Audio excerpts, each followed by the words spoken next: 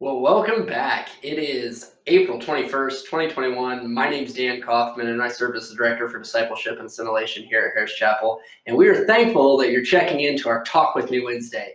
And so the last several weeks, if you've been following along, we've been talking all things discipleship, and we're going to continue that talk tonight. So if you have your Bibles, we're going to be in the book of John, chapter 20, verses 19 through 23. And these are all the passages that we've talked about throughout this more recent Talk With Me Wednesday, this shift where we've went from the last several weeks. We had talked about being a disciple of Jesus. What does that look like in our lives? How does Jesus want us to behave? How does Jesus call us to act? All of those things. And now we're kind of shifting gears from not just only being a disciple, but making disciples, and that commission that Jesus gives us to go out and make disciples, and then talking about the help and the leading of the Holy Spirit that we have for that. So if you have your Bibles, John chapter 20 tonight, and we're going to go ahead and hop right into the scripture because I have some great points for us in the applicability part of our study tonight. So John chapter 20, verses 19 through 23, this is where Jesus appears to his disciples. And it says, "On the evening of that first day of the week, when the disciples were together with the doors locked for fear of the Jewish leaders, Jesus came and stood among them and said, 'Peace be with you.' After he said this, he showed them his hands and his side. The disciples were overjoyed when they saw the Lord. Again, Jesus said, 'Peace be with you. As the Father has sent me, I am sending you.' And with that, he breathed on them and said, 'Receive the Holy Spirit. If you forgive anyone's sins, their sins are forgiven. If you do not forgive them, they are not forgiven.'" And so we're going to talk about this passage and several different things about it and what it means. And so the first point that we want to make tonight is this idea of the peace of God. Jesus kept saying, "Peace be with you. Peace be with you." He says it twice in this passage. And what does that mean? What is that doing? And if you look back throughout all four of the Gospels, but even through John here, you see that when Jesus is presented with his disciples, when he's presented with others, he brings this idea of peace because of who he is. You see, Jesus is the peace of God. He is the peace of God for the disciples right here. And this is what's so great, because maybe you're thinking, okay, I get that. I get how Jesus is the peace of God for the disciples, but what about us today as disciples of Jesus? I'm not having lunch physically with Jesus right now, right? What does that mean? Well, guess what? Just as Jesus was the peace of God for the disciples, the Holy Spirit is our peace of God today. That is why Jesus gave them the gift of the Holy Spirit right there. He breathed the Holy Spirit to them.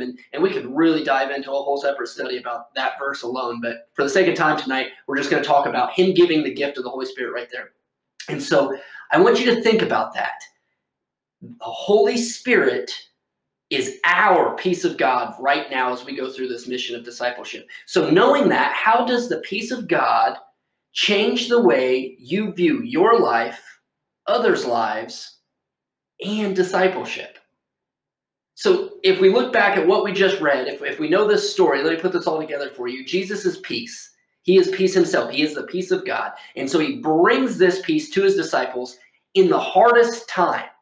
Remember that it said that the disciples were locked away in this room because they were hiding from the Jewish leaders. They were scared. Their mentor, their savior, their Messiah, their Lord, the one that they loved, was just brutally murdered.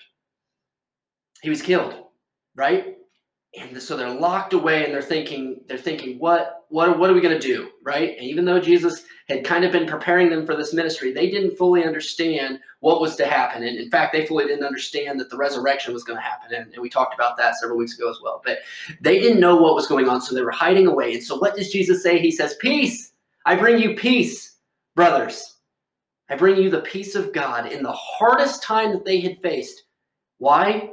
So that they could go. So that they could go. Because you see, Jesus knew that they couldn't do it without the Holy Spirit. The Holy Spirit is the gift of Jesus to his disciples. That same gift is to us. Because without the Holy Spirit, we cannot carry on this mission. We can't do discipleship without the Holy Spirit. We can't proclaim the gospel without the Holy Spirit. And that's the mission of discipleship, right? To share that. So we need the Holy Spirit. So if the Holy Spirit is our peace of God today, how does that, knowing that, the peace of God, change the way you view your life, your call to go out, others' lives around you in discipleship. And you know, throughout the book of John, I read this a little bit ago, this gospel in particular talks about Jesus being sent from God 40 times. 40 times. So it's pretty important. And what's so neat is Jesus says this in this passage. He says, just as the Father sent me, I am sending you. So we know the importance of God sending Jesus. If it's mentioned 40 times, it's probably pretty important. So God sent Jesus for a mission. And now Jesus says, just as I was sent, I'm sending you. I'm sending you. So let me ask you this. And we talked about this a few weeks ago as well. But where are you being sent out? Just as the Father has sent Jesus, Jesus is sending you. Where are you being sent out? Where is your out? If you're taking notes, which I hope you are, this is definitely one you want to fill in the blank. Where are you being sent out? Where are you being sent? How are the disciples, and now for today, you and I, able to continue on the mission Jesus is sending us to today? Because you see, this mission didn't end when Jesus was crucified. In fact, it was resurrection, post-resurrection, when Jesus came back and he gives this great commission, this great mission for these disciples to go out. And so that means that that mission, that commission is still given up to us today because it is alive, because Jesus is alive. And so it is alive and well in anyone who calls themselves a disciple of Jesus, aka a Christian, that you are to go and you are to share the good news of Jesus Christ with everyone. So how are we able to do so? Well, you got to go up to that first point, the Holy Spirit. We're able to do it because of the Holy Spirit, because Jesus knew we couldn't do it without the Holy Spirit, right? God knew that we couldn't carry on this mission without him. So he sent Jesus. And then Jesus is like, you know what? You can't continue on without me. So I'm going to give you the Holy Spirit. So he gives the disciples the Holy Spirit. And that's where we are today. We have the Holy Spirit, the empowerment and the leading of the Holy Spirit to guide us in this process. Thanks be to God. So our mission is to share. That's our mission. As disciples of Jesus, as Christians, we are to share. And just as the Father sent Jesus, Jesus is sending us today. I want you to think about that this week. Jesus came for a mission, and now Jesus is sending us on the mission. That's our takeaway. If you don't remember anything else, remember this for this week. Just as the Father sent Jesus, Jesus is sending us today. And this is only possible, only, big word, only possible through the empowerment of the Holy Spirit.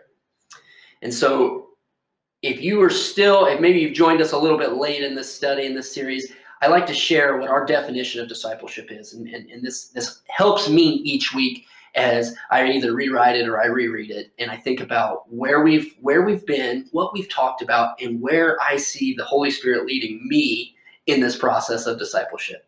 So discipleship is a life committed and devoted to growing in Jesus and his teachings while sharing that process with others so that they may come to know and grow in a life with Jesus.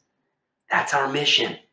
That's the Great Commission, to share that gospel with Jesus. You know, it's really interesting because that last verse in this passage where it talks about the forgiveness of sins, if you forgive them of their sins, they're forgiven. If you don't, they're not forgiven. You know, that could hang somebody up. But what that is really talking about is proclaiming the gospel, because it is through the disciples of Jesus proclaiming the gospel that others accept Christ. And it is through that acceptance of Jesus Christ that forgiveness happens, right? Us as disciples, we're not forgiving sins. Let's get that clear. We're not forgiving sins.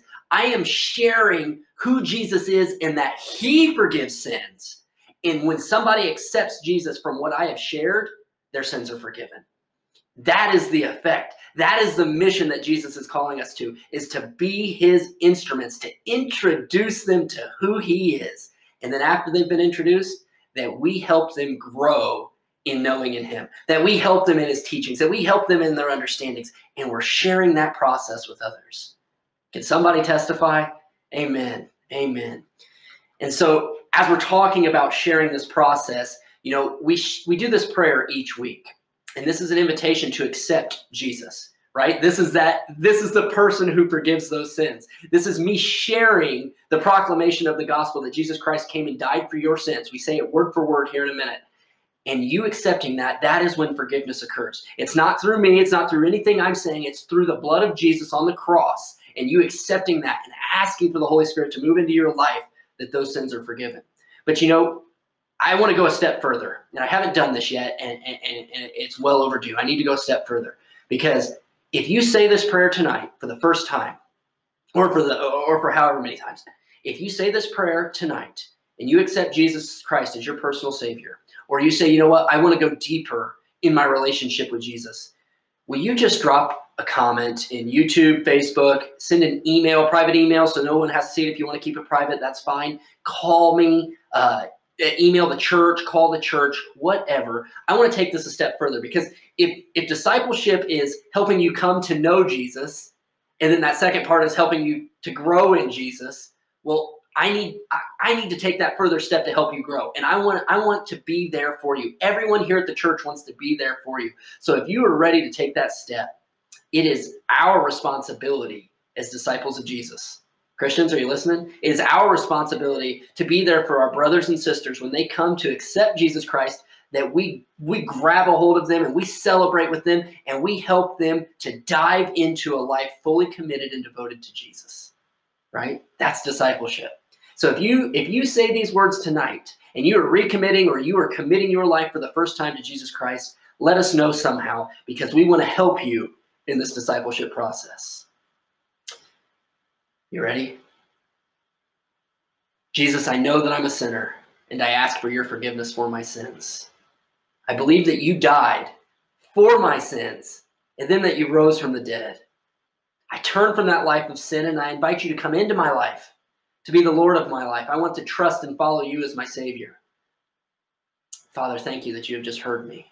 I know that you always hear me. Thank you, Jesus, for who you are, and that you hear us, and that you help us. Thank you for stepping into battle with death for us. Jesus, I thank you for your word. God, I thank you for your word. I thank you for what we just read tonight. I thank you for the gift of the empowerment of the Holy Spirit, making what I'm doing right now possible, making what we do in discipleship possible, making the sharing and the proclamation of the good news of Jesus Christ possible because of who you are and because of the Holy Spirit, Lord. I thank you for that. I thank you for what you're doing, God. I pray that this just touches someone's life, that it just moves in a way that someone comes to know you, or that someone grows deeper in their relationship with you because of what we're talking about. And I say this in the power of Jesus. Amen. Amen. Sorry about that. My phone was going off. That's part of one of these things I'm recording. But friends, I'm so thankful to share this stuff with you. I love doing these quick studies with you. We're going to do them every Wednesday night for the foreseeable future. And so they're going to be 10 to 15 minutes of your time. And we're going to hop into the Word. We're going to take the Word. We're going to apply it directly to our lives. And we're leaning on the Holy Spirit as he leads us through this discipleship process. So next week, we're in the book of Acts. See it on your slide.